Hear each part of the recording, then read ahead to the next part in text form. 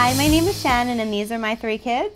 I'm Mariana. I'm Benjamin. I'm Stephanie.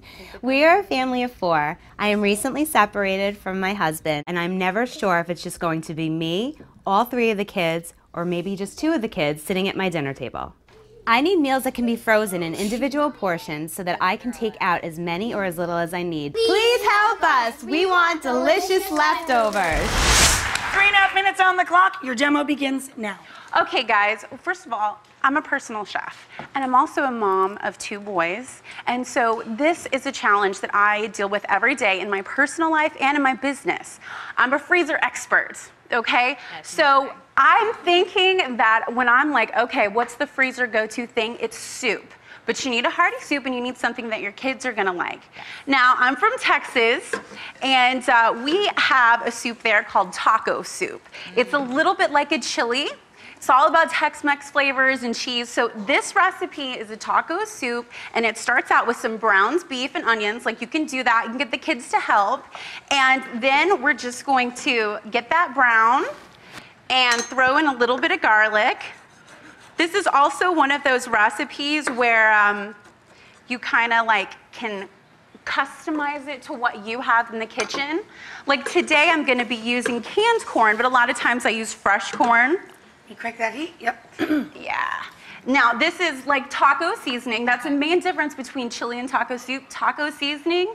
And then we also are gonna use some beans, because in Texas, chili with beans is soup. It's a little different, and I think that you guys are gonna love this. But feel free, like I said, to use like a taco seasoning packet. Okay. Now I'm just gonna go in with 2 kinds of beans. I have kidney beans and black beans. Again, totally customizable for whatever you have going on in the pantry. And some beef stock. Here we go. This is like one of those things where you just kind of dump as you go, you know, which is great for me because I work and I have kids, and I'm sure you're the same way. Busy. Yeah. If the kids like the chopped up tomatoes, use those instead. I'm just gonna up this a little bit. Now I have some tomato sauce, and just adding that in, and we're just really building kind of a chili. Seconds. Okay, thank you. Some corn. Like I said, if you got fresh corn, use it. And I customized this dish to my little boys, Gabriel and Micah. So what they like is kale. It sort of disintegrates into the soup, and I can hide it for them. Hide it, yes. Right. And then some squash. My grandmother always had a squash plant when I was growing up. And so I grew up loving it. And whatever the kids like, you know, that's what you should use. And then they'll get excited for dinner as well. 1 minute. Gonna throw these in here. And another of my favorite things about taco soup is that you top it with whatever you guys like in your taco. So sour cream, avocados, cheese is what I'm gonna be using today. And I'll just get you a little bowl. It's one of those things that comes straight from the freezer. You can put it into any containers you like, 1 serving or a quart, which is 4 cups. And we'll just top it with some cheese and a little bit of avocado.